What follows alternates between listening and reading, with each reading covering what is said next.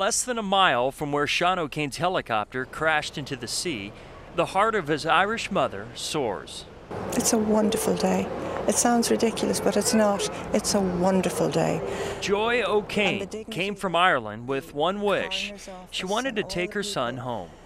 I'm shaking, I'm weak, I'm ready to collapse, but I'm happy. I'm happy. And I want to thank you all from the bottom of my heart for everything you have done to make it possible for Sean to have been found.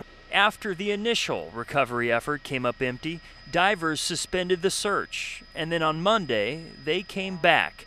Officially, they called this mission training. Unofficially, you can call it what it was, unfinished business. It's not a good idea to get too involved and too passionate and too connected, but that's not the type of people I work with.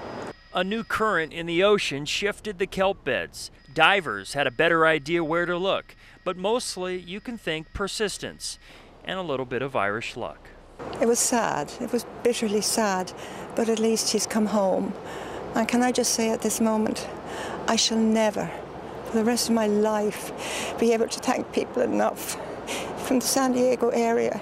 I'm just happy to put him to rest now. Jeff Sevely, Local 8 News.